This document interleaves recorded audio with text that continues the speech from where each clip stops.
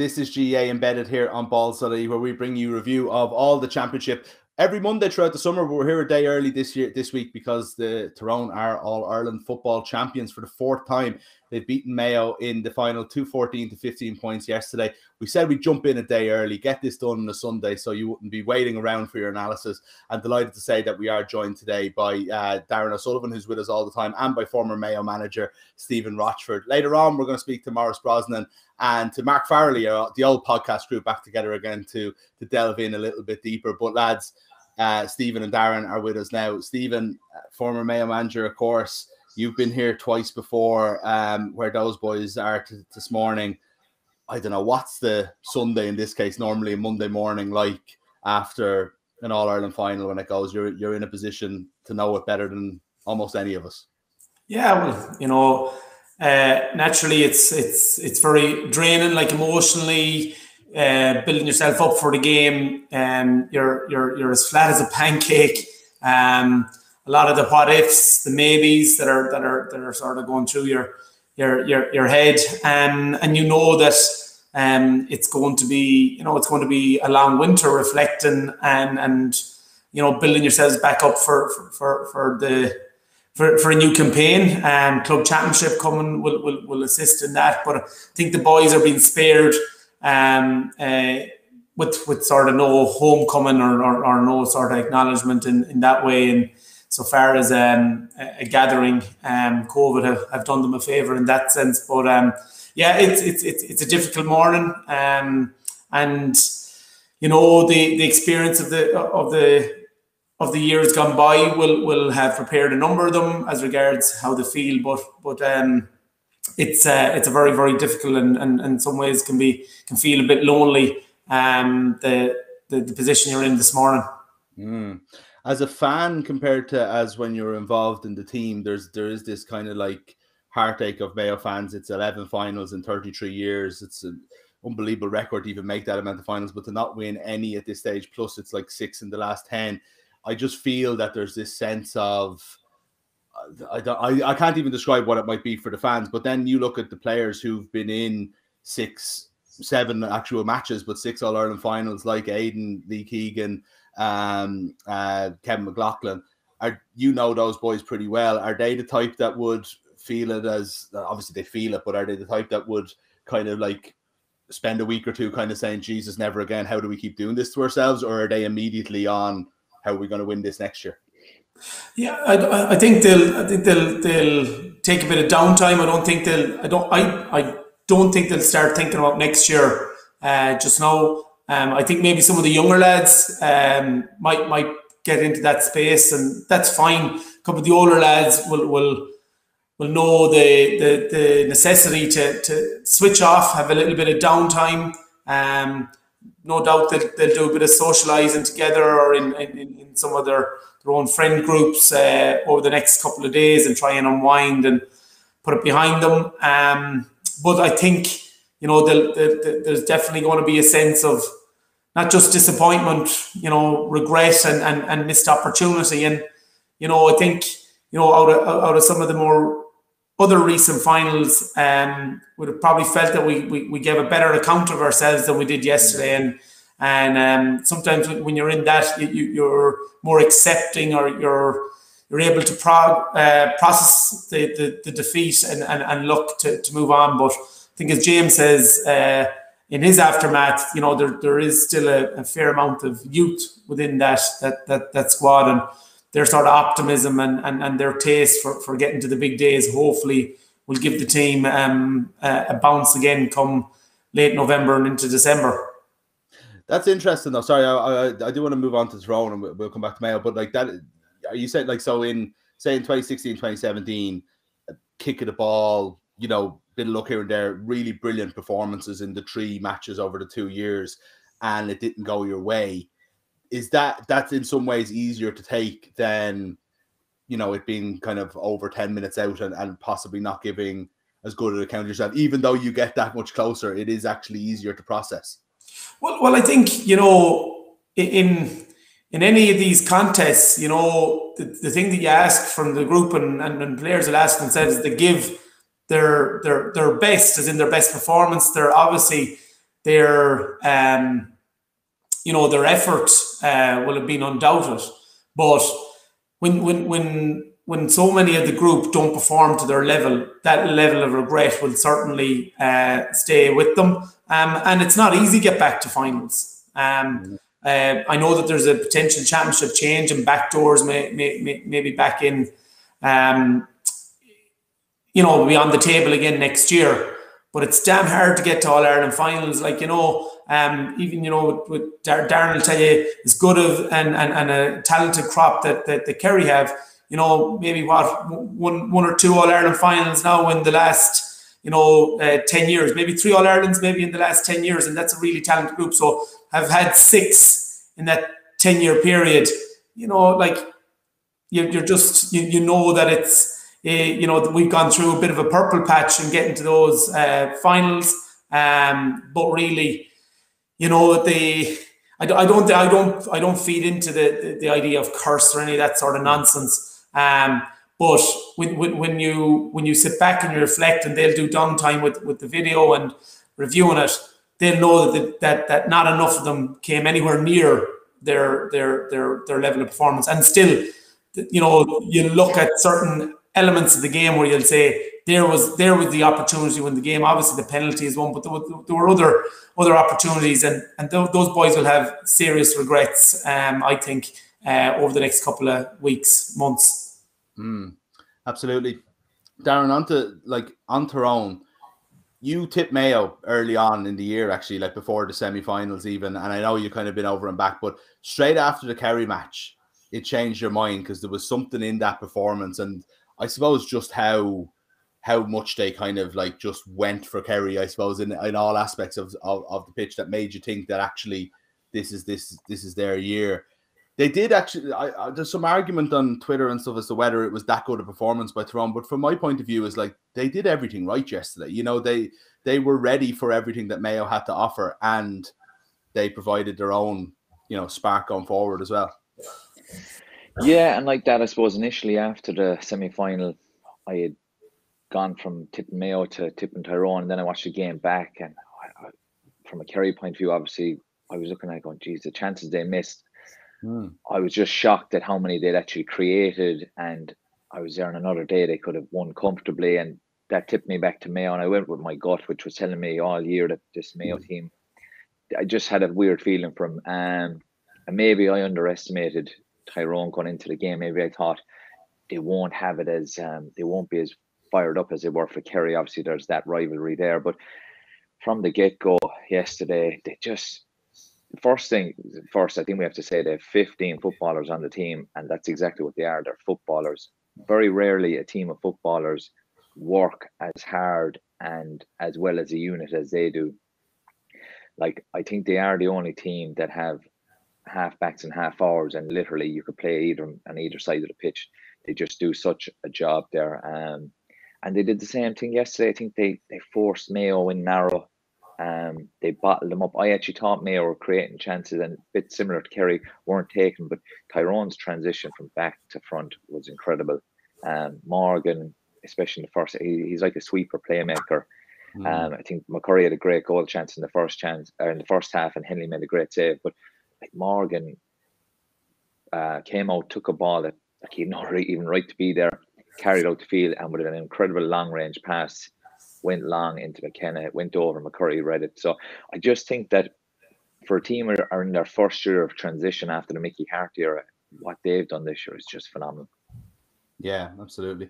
Morgan's kickouts, Stephen, is something that I've been thinking about a lot on his general play as well, in the kind of build-up to that. So much of what Tyrone did well started off with Niall Morgan just making the right decision, and some of the long kickouts in particular that set up some chances after chances, and then eventually McCurry's goal came from that. But he was criticised after the Kerry games, possibly unfairly, for maybe kicking it down David Moran's throat sometime, but it's about the process with Niall Morgan and about what they're trying to do rather than worrying about what his kick-out stats are and so on and so forth. And I think that came to fruition yesterday, didn't it? Yeah, I think, to be honest, people looking at the Kerry game and pointing the finger at Niall Morgan was pure rubbish, to be honest. I think, firstly, I thought at different times, in the past, Niall Morgan might have been a bit rattled, when he made an error, something that goes over the line or a missed pass, something. His very first kick out, he didn't get it outside the 21, but from then on, he was impeccable. His long distribution, both from hand and from foot, was well orchestrated. The difference. Two things were different than the Kerry game, and I was at the Kerry game, so I could see this that maybe you don't pick up on television, is that the Kerry team, including the Shane Ryan and Tom O'Sullivan, were pushed up to their own 45. The space just wasn't there for Niall Morgan as often as you'd like, and Kerry absolutely cleaned them out in breaking ball. That didn't happen yesterday. There was an early phase of play in front of the Hogan stand. He went long. Mayo had 3 players under the breaking ball, and still Kennedy got it out to I think it was Kieran McGeary that was breaking up the line. And I think Niall Morgan yesterday was man of the match for me. I thought the way he played as a sweeper, as Darren said there. That one that he came out, drove up to the 45, spotted McKenna. At the edge of the D, and just lurried it in accurately. Like, it wasn't just a hit and hope. He spotted that there was a potential mismatch there, and Conor McKenna is actually quite good in the air. But I thought he was very good, and even on the short kickouts when they got away, they gotta play like if they went to a Peter Hart, they got a Kieran McGeary on it, and then it was back to Niall Morgan as the Tom Brady esque of Tyrone, and he just managed their phase of play on all the restarts, and I thought he was actually super yesterday, and probably has probably got ahead now of Robbie Henley for that All-Star as well. Yeah, possibly, yeah, and just an unbelievable performance. You mentioned he might have been man of the match, Darren. There's a lot of contenders there with Conor Myler, Darren McCurry played so well, but and McGeary, etc. But I'm just looking at the Tyrone midfield, in a weird way, I think has been almost underestimated this year. We've been rolling All-Stars all year. They've never even come up in conversation. You know what I mean? We've had the Kerry lads, we've had Matthew Ruan, etc., etc. But Kennedy and Kilpatrick yesterday, I thought, just really laid down a marker of hold on a second, we're a big part of this team too. And they're like an old school midfield partnership in a way, really, aren't they? Yeah, and I was actually a bit surprised by him. I thought Mayo would have the edge there. Especially after, I suppose, the Kerry game was fresh in the head, and I was surprised by how good they were, to be honest, because for me, Matthew Ruan was in running for Player of the Year. Didn't think he really got into the game yesterday, and that was all down to the Tyrone midfield. I thought they dominated that area. As Stephen said, against Kerry, the breaking ball, Tyrone were non-existent in that game. But yesterday, even when there was 2 and 3 Mayo players around the place, and Mayo are one of the hungriest team around, it's not very often you beat them for breaking ball, and Tyrone had that yesterday, and I think that they rectified where they'd gone wrong against Kerry, and the 2 midfielders they're key to that, and 2 big physical boys, like you said, a bit old school, 2 big men around the middle, and they were exceptional yesterday. I think, Mick, just on that, I think you're right.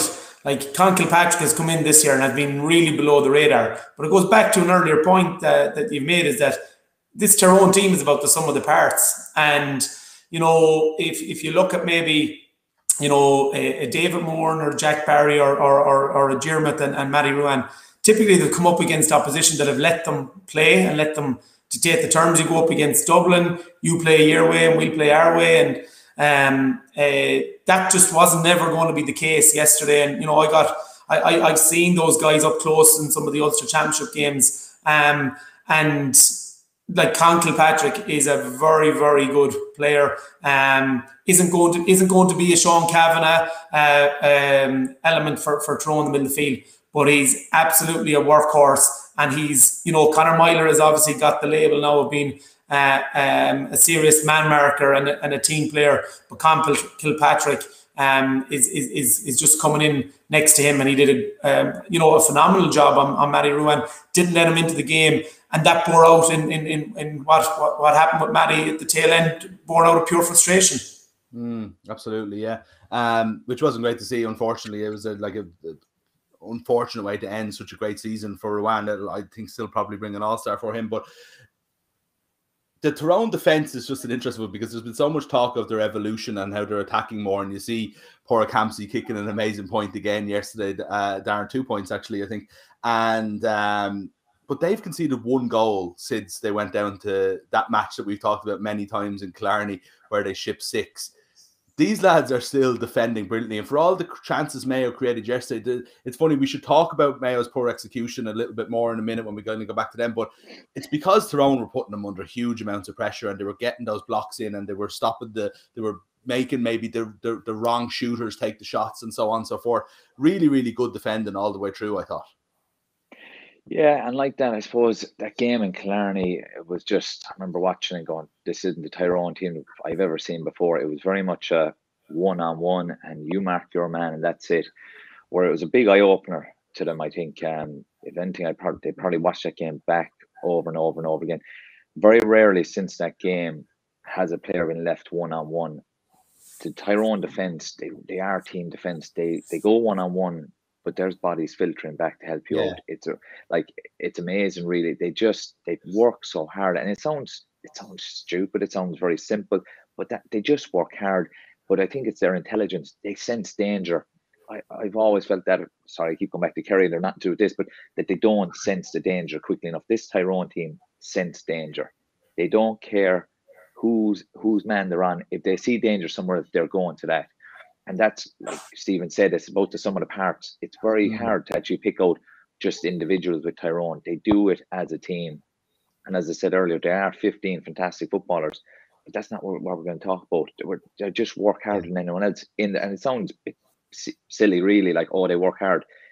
They're intelligent guys. They see danger. Very rarely you see a guy left one-on-one because there is somebody else cutting across the field because he sees the danger. And I think that's what got them to win. That's why Kerry copped up chances or missed chances. And that's why I think Mayo missed chances, so many of them yesterday. Yeah, it can't be a coincidence everyone's missing the chances. But Darren's point there, Stephen, is like that, you know, they actually aren't going sweeper. I don't think there was a sweeper, definitely not for the first half yesterday anyway, not a full-time sweeper. They are one-on-one, but it never feels like they are. And is that, like, how much of that is instinct and desire and how much of it is really, really well organized defensive coaching that you know how to swarm at the right times? Yeah, I think firstly on the Kerry National League game, I genuinely never felt that was a reflection of where Tyrone were in their season anyway. I thought they conceded 3 goals off the kick out in that game. And I think, you know, when they came to beat Kerry again, obviously a few weeks ago, they changed up what that plan was. There was very little going short, and they were getting their defensive shape set up. I think in relation to, you know, their ability to be able to dovetail between a sweeper or a +1 and man-on-man, obviously they had Niall Morgan able to step out and play that at times. Frank Burns would slot in, but they have technically some really, really good defenders. You know, Peter Hart has you know, become, you know, not necessarily the guy that's had to put them up on his back and carry them, but he's gone back in. He's playing his role at wing back or centre back, man marking, and he's also contributing up front. Like, he's scored in each of their championship games this year, I think, which is it's really a sign of a guy that has really enjoyed his football, that he's been able to do his defensive work really, really well, get up the field, and contribute at the far end, along with Hampsey and McGeary and Myler at different times. They've had just a great fluidity of knowing when without the ball, we're all defenders, and that like, I don't mind that to sound that we'll all get back inside the 45, and when we have the ball, we're all trying to create the opportunity to get forward. And just to pick up on one point as well for Darran, is that he's nailed it on the head in relation to these guys. When they find themselves in one-on-one positions and they get breached, it's instinctively into the team defending. Then there's somebody there willing to bail you out, because they know when you get caught the next time, Peter Hart is going to stand in, or McNamee is going to stand in, and they showed really this season a great template for teams coming, that, you know, the team defence isn't necessarily all about getting 12, 13 bodies inside the 45. It can be, you know, maybe a +1 or man-on-man, but if he gets breached, everyone's back putting out the fire.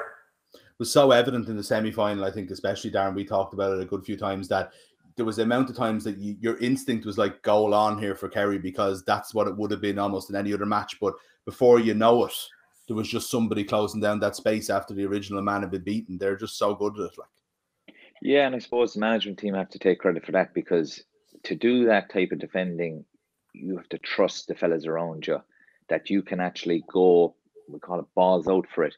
Because you know in the back of your mind, one of your mates is going to come and cover you. And my thing is always with football, if my mate covers me this time, I'm going to burst my arse to get back and cover him the next time.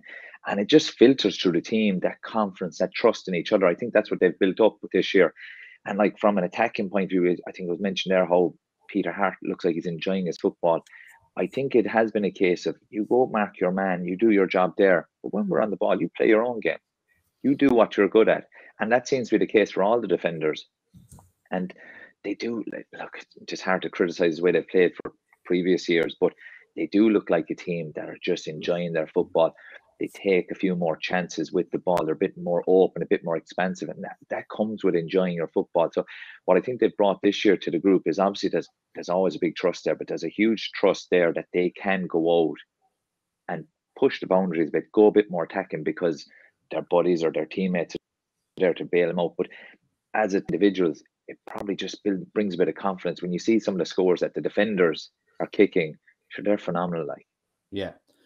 Shane Keeley here on YouTube saying Ulster Championship is the best about. There would have been 3 Ulster teams in the semi-finals if it was an open draw. Obviously, no way of knowing that, but I think it does point to the fact that, like, Tyrone had they had the hardest route by a mile. They beat the current Ulster champions. Obviously, they beat Donegal, beat Monaghan, brilliant Monaghan team, then Kerry and Mayo in the final in a straight knockout championship. That's an unbelievable route, Stephen. Like, they really did earn this. I know there was a lot of messing in the middle, I suppose, with everything that went on with COVID and the fact that they were technically out of the withdrawn from the championship a couple of weeks ago, which is mad in itself. But when you take it from start to finish, this is as good in All Ireland as Tyrone have won out of all the 4.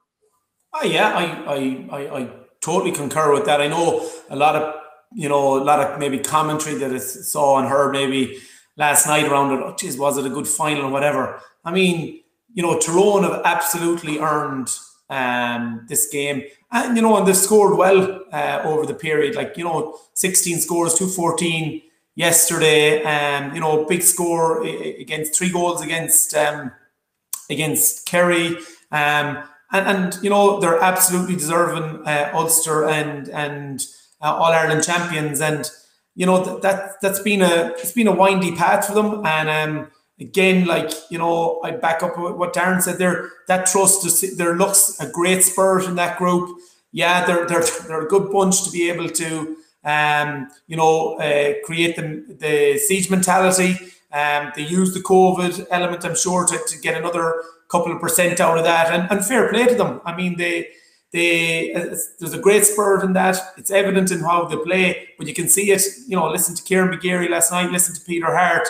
The real joy and bubbliness in how they're talking. And look, maybe that's quite obvious when you lift Sam Maguire, but I don't think, even in the lead up, to their media night, some of the vibes you were getting out of that was that these lads were loving their summer, and I don't think anybody can take away, or I don't think it's fair anyway for anybody to, there'll be some comparisons around this team versus the Brian Dooher and the Stephen O'Neill and the Sean Kavanagh. I think that's totally unfair. This team have rolled up the sleeve and they've earned everything they got this year. But it is a team that can grow, Darren. You're talking about 15 good footballers. They're not exactly old either. You're probably talking about Matty Donnelly and, maybe Petey Hart, as people are probably on the end of their career. Niall Morgan's been there for a long time. The rest of the lads, either in their prime or coming into it. You'd look at somebody like Conor McKenna is going to improve. You've got Cotton McShane to come back into that team. Derek Canavan, developing and coming off injury. Darren McCurry playing to his strength. And that's just the forwards that I'm talking about. This is all over the field. This is a team that, it's such a basic, stupid question to ask about the All-Ireland champions. But considering they kind of came from nowhere, it doesn't look like this is a flash in the pan team. No, and as we said, look, this is the management team's first year. They're still in a bit of transition, and not only like winning obviously adds a bit of excitement around the county, but winning the way they've done it this year, which has been, I suppose, been like night and day to the way they've played in previous years. if you're a young lad in Tyrone, like obviously your dream is to play for Tyrone, but when you see the way they're playing now, and like Stephen said, the scores they were racking up this year, which they weren't doing previously, it's an exciting team to be part of. It's a team where you're allowed to express yourself, where you're allowed to go out and enjoy it and play free-flowing football, as well as do the hard work. And it is a kind of, you work hard for us, we leave you play ball, you know. So it's only the start of the journey for them. Like I said, going into the final, the best thing about it for me was like from take off the Kerry hat, there was no Dublin, there was no Kerry. People were writing, they weren't really talking about Tyrone to start. They weren't really talking about Mayo because Killian was out. You had two teams. I actually thought it was a great final. It was end to end. Yeah, there was missed chances and stuff, but you're going to have that in the final. It's not going to be score, score, score. I thought it was brilliant. It was like, from a neutral point of view, watching it, it was two teams going for it. Yeah, I think Mayo will come away thinking we played much better in finals before. But Tyrone, I think, will feel individually a couple of their players didn't play up to scratch either. So it was that's an All-Ireland final. There's nerves, there's pressure. But from a football point of view and going forward, I just think it's going to make the next couple of years very exciting. Yeah. Stephen, I don't think Mayo want to be making excuses or anything like that, but I just haven't heard it mentioned. Is there anything in like the fact that Tyrone played an extra time thriller against Kerry 2 weeks ago and Mayo haven't played in 4 weeks? You know, that like that there was just that little bit of maybe that bit of match practice that was there for that last 20 minutes? No, I don't think so. Genuinely don't think so. I think, you know, in many ways, a less than 4 week period wouldn't have probably got Oisin Mullen back. I think they needed also the time to process the win against Dublin. It was, I suppose, there was a lot of talk or hype, you know, nationally around that.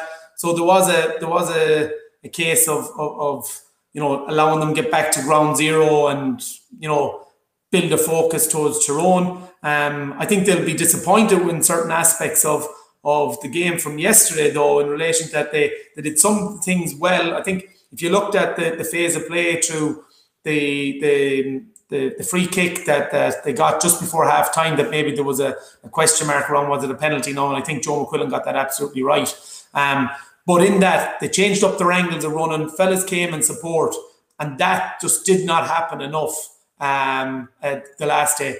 And I think, you know, if you're going to try and move these guys around in Tyrone, that's what Mayo needed to do. And they had the opportunity of seeing that against, you know, what Tyrone brought to that Kerry game. And they had the 2 week lead in to get that right, but they just didn't get it consistently enough in the play.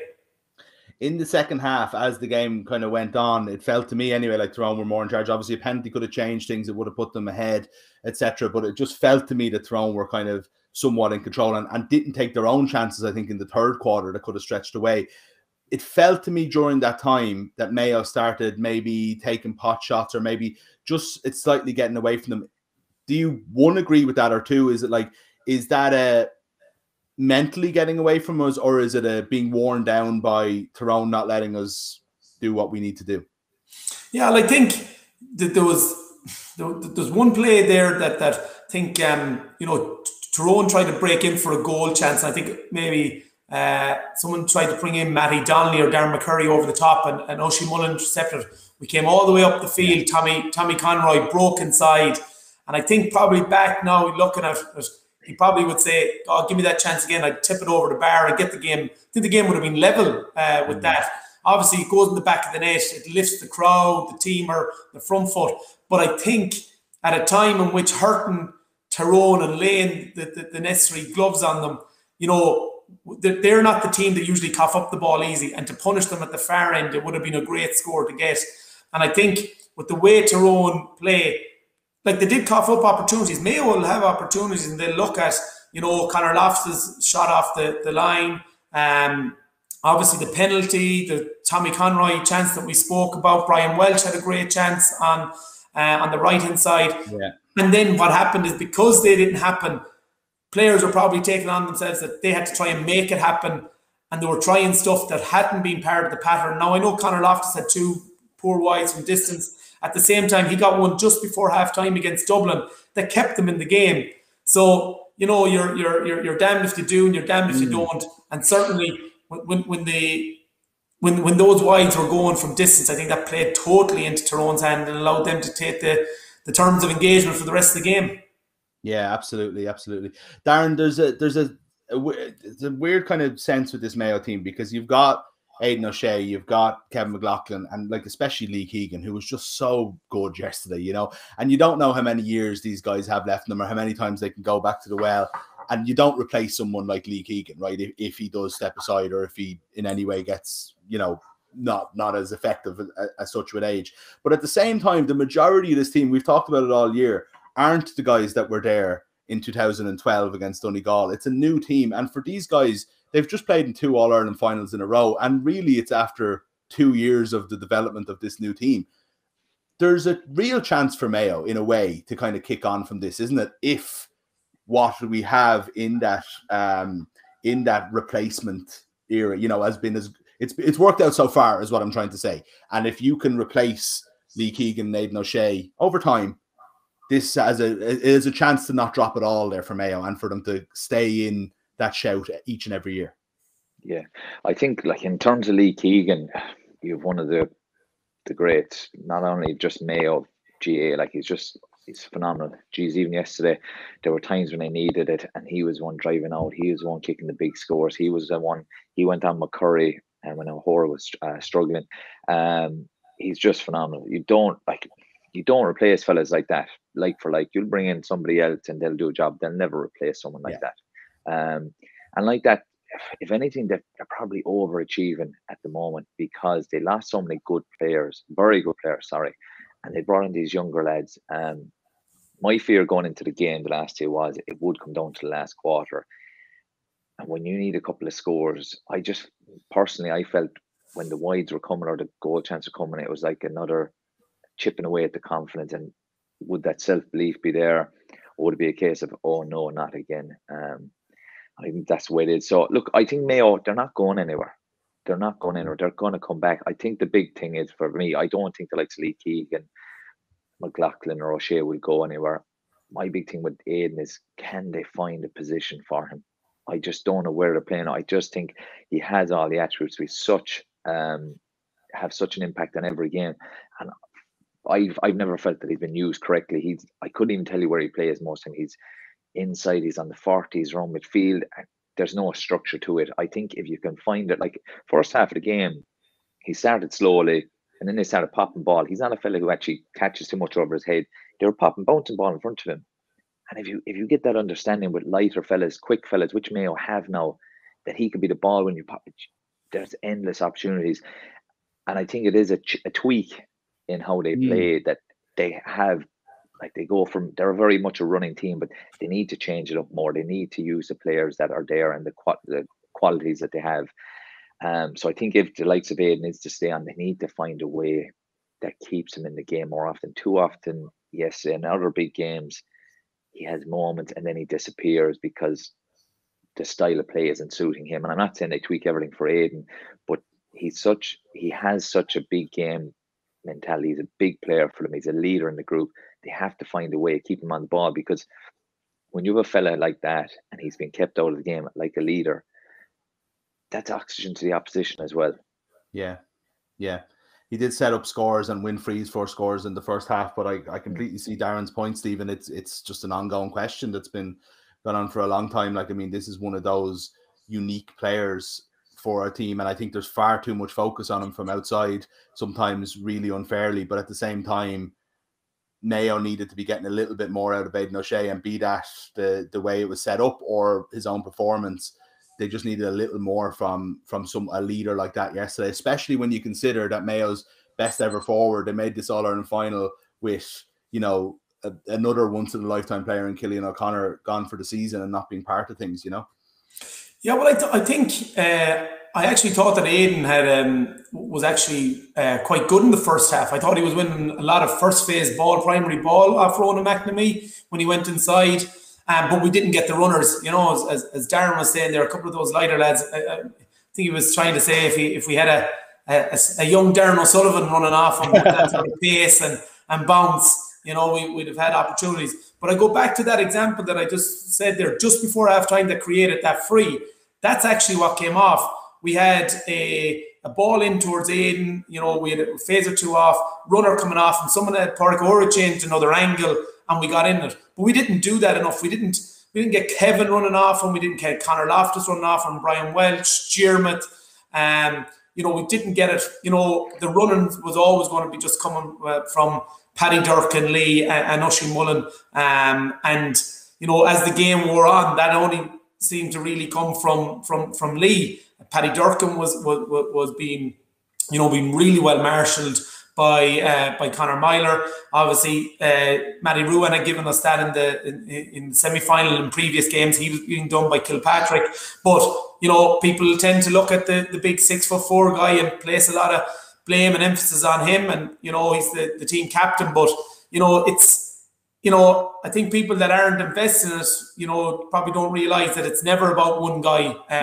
It's, you know, I think others needed to play off him.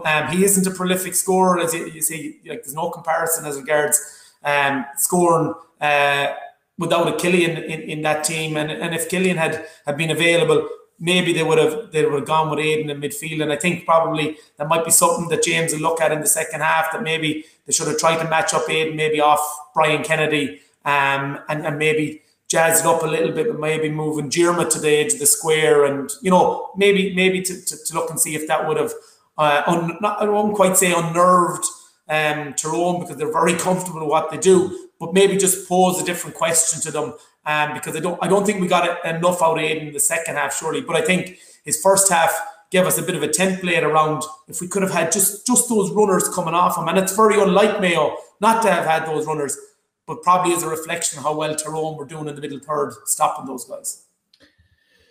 Before we go, Stephen, the last 10 years now, it's 6 All-Ireland finals in 10 years, the other 4 years, 3 semi-finals, 2 of them were replays. You were involved 3 of those years, 2 All-Ireland finals, 1 a replay defeat. You're not making this easy, Mick. No, I'm not. No, I suppose my question is, like, this is an unbelievable record without the last thing. Do Mayo people take any solace whatsoever in the fact that they have been the second best team in the country, maybe, or whatever it might be, or up there with the top 2 or 3 teams in the country for so long for a county like Mayo to have such consistency? It's an amazing record, and it's such almost a pain that the narrative always has to be that Mayo don't win the final, because they've come up against good teams in the finals as well. Yeah, look, you know, I think there may have been a little bit of that going back to 1989, 96, 97, and maybe in the teams in the noughties, because there wasn't the level of consistency whereby this team, and in fairness to James, he took over having the team being beaten by Sligo and Longford, and he really stripped it back, you know, brought in a great strength and conditioning team under Ed Coughlin, put a great medical team in place, great coaching team, you know, with Keane O'Neill and Donny Buckley over the years, and he built a real good system in there, and you know, my period there built, you know, was, you know, benefited from a good foundation that he put in place, but definitely there is no comfort in being second best. Absolutely not. That team, I can tell you, those boys will, you know, they take absolutely no comfort in that. And I think, you know, that genuinely the vast majority of Mayo supporters don't see it like that anymore.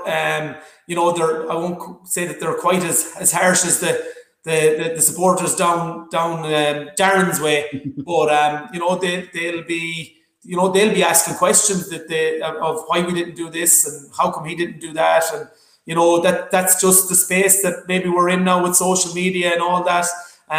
That you're going to get a lot more of the feedback right between the eyes. Yeah, absolutely. Darran, I suppose from an outsider's perspective, though, I can understand that, and I wouldn't expect anybody in Mayo to take solace from that record. But history will put these down, especially, except for maybe Dubs messing. History will put this Mayo team down as, like, genuinely, it's the best team to never win All Ireland for sure. But it's going to go down as one of the best football teams. You're killing Stephen with these comments for yourself. I'm trying to pick up Mayo and try to make him feel better. This is another Dublin element of death by 1,000 cuts here. I'm a Clare man with a Dublin accent, Stephen. I don't know anything about football. No, I think, look, I genuinely look like they're not going to take any solace in it. They're not. It's just, Stephen hit the nail on the head. It's about winning the games. Unfortunately, whether it be luck or just one of them things, it's just like they are an incredible team. They have had an incredible team for a long period of time, and for whatever reason, they've just not been able to get over the line. I don't think they're going to take any solace in it. Individually, a lot of these players will go down as some of the greatest that Mayo ever produced. Some of them will go down as some of the greatest GAA players. Just thinking of Lee there and Killian O'Connor, you know, what they've done in the game. But look, I've been there, I've been lucky enough, I've won, but I've lost a lot as well. And people don't forget when you lose. They won't. Like, when you look at the record books, you look at the winners, and as harsh as that is, that's realistic. That's the real world.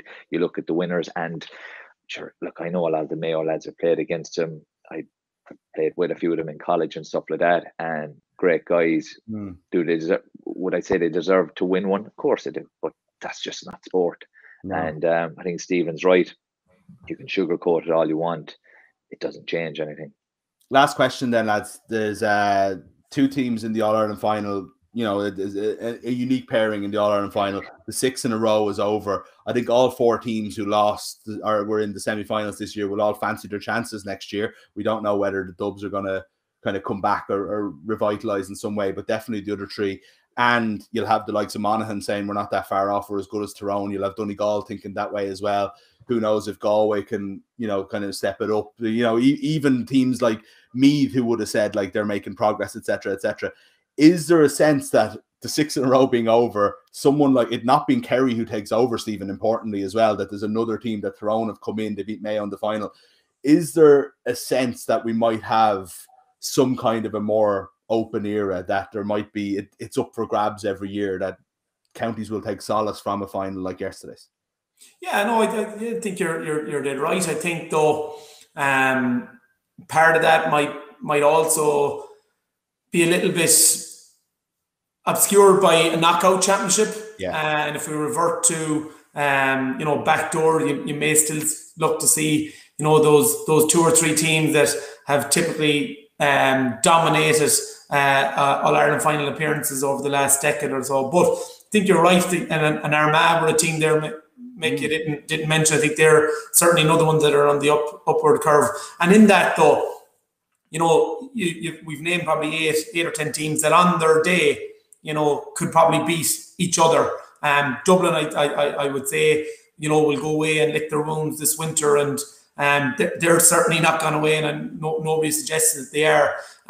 But you know, everybody will see a team like Tyrone. I would love to know, had anybody Tyrone picked to their back to win the All-Ireland, and fair play to him this morning, or her, that has done that. But that also will give people hope, and you know, that's what everyone, you know, when they lace up their boots next November and December and get back into their pre-season, that it's with hope and, you know, desire to get to an All-Ireland final, win your provincial, get to the All-Ireland final and give it your best. And yeah, I think I know over the last 6-7 years we've all been grasping at the straws to see, are Dublin coming back to the pack, or are we all getting closer? But I think there's no doubt that it's much more a pack now, right? Dublin's still at the right side of that pack, but it is much more a pack now, I think, than we've seen it before.